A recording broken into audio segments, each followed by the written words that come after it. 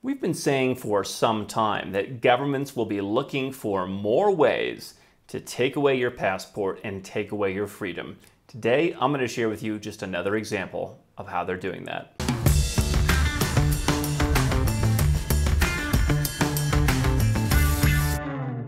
Hi, I'm Andrew Henderson. This is Nomad Capitalist, where we help 7- and 8-figure entrepreneurs and investors legally go where you're treated best.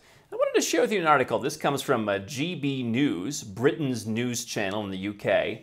And the headline hopefully does not apply to too many people in our audience. But I want to read you part of this article, and I want to share with you my thoughts, not only on this particular article, but on the broader scope of how governments are looking to restrict your freedom of movement. And the headline of this article on GB News says, "Passports to be removed from illegal drug users in Boris Johnson's new crackdown."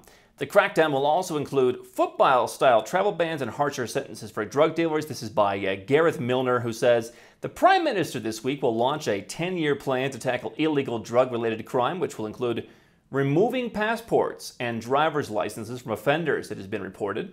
The crackdown will also include football-style travel bans, and if someone knows what that means, leave a comment below, harsher sentences for drug dealers, and measures to break up county line gangs. The Sun reported that Boris Johnson will outline record funding for addiction treatment and recovery services, with more money promised for the 50 local authorities. More money they don't have, by the way.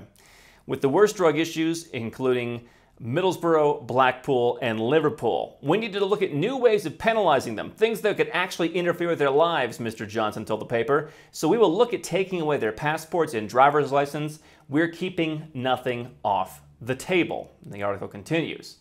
Now, I am not someone, I have never used a drug in my life, and for the record, I'm against crime, and I don't care who knows it.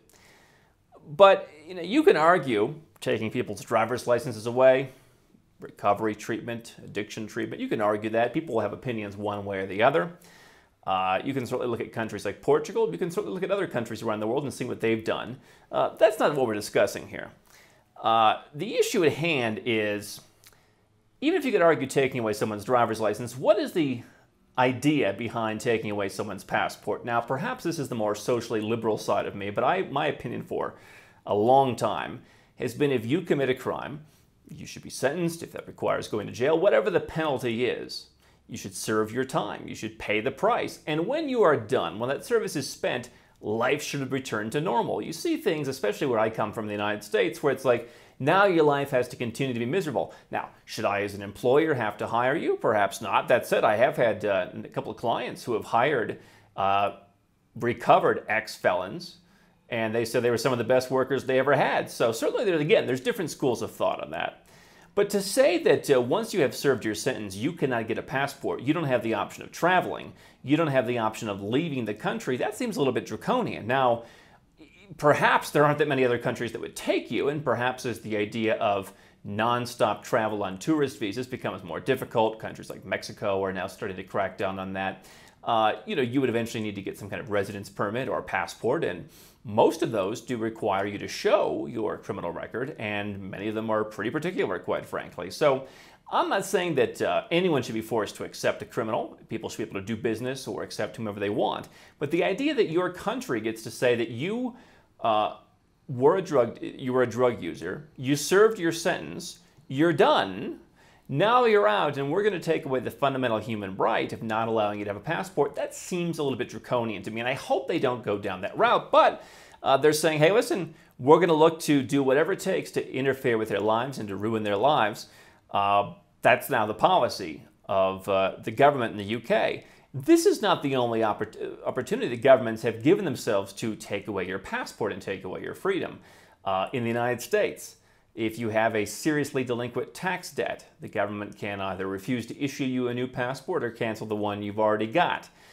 There was some rumor out of Canada, or some innuendo perhaps, out of Canada recently as the new form for getting a Canadian passport came out, which indicated on the to-do column, make sure you have the vaccine. Now, I think we've determined that that was more of a suggestion than something that you needed to provide to actually get the passport. But the point is that governments have not shied away, particularly in the West, from saying, hey, listen, if you don't do what we want, we're going to restrict your freedom of movement. You've seen it in Australia in the last almost 2 years now. You simply can't leave the country if you're a citizen or even not. And to me, I've never really agreed with the United Nations on too many things. I'm not getting a lot of my talking points from them. But if you go back and look at their policies and what was agreed to, people should be allowed to leave their own country. They should be able to come back to their own country.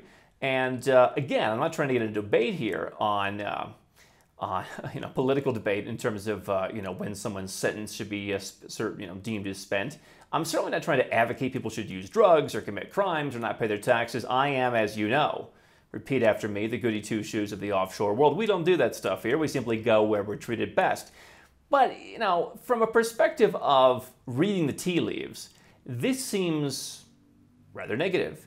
And to me, it's yet another reason why you want to have a second passport. Not because you're planning to not pay your taxes and get caught, but because you realize that government agencies make mistakes. And it's happened to me, where I paid the bill on time. They didn't realize I paid the bill on time. Another time they lost my paperwork, and I had to check and realized they hadn't got it, and I had to send it back in again. Governments are inefficient. And if they cash your check, if they accept your money, they don't properly credit it, something goes awry, perhaps you're not aware you've got a tax debt. And I've seen that happen to people before, where they're like, of course I file my taxes, of course I pay my taxes. But, there were times when they paid, but the government didn't realize they paid. Or they paid and the government realized they paid, but the government didn't realize they filed. And so therefore the government said, well, wait a second, we thought you owed us more money. And so there's plenty of innocent reasons for this. There's also the fact that people can rehabilitate their lives. But there's also the fact that I think governments are going to start out with the concept of, hey, listen, it's just those drug dealers. Listen, or not even drug dealers, drug users, I believe it is. Drug users, illegal drug users, not dealers. Again, listen, I've never done drugs. I don't advocate drugs, obviously. And I don't, obviously we can debate that maybe these governments should not be spending all their resources going after somebody, sitting in the corner doing drugs. But this is where it's going to start. And we've talked about this financially. You want to talk about taxes? It starts with the evil billionaires. And eventually it makes its way down, either because inflation drives the limit to cover more people, or simply because once the proverbial camel's nose is under the tent, they can simply say, hey, did we say 10 million means a wealth tax? Now we mean 1 million means a wealth tax.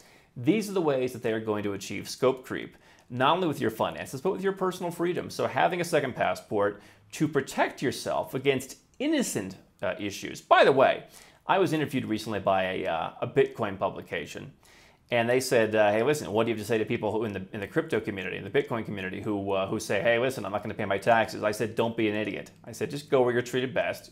Take your chips and go somewhere else. Follow the rules. I said, because forget the penalties in your home country for not paying your taxes.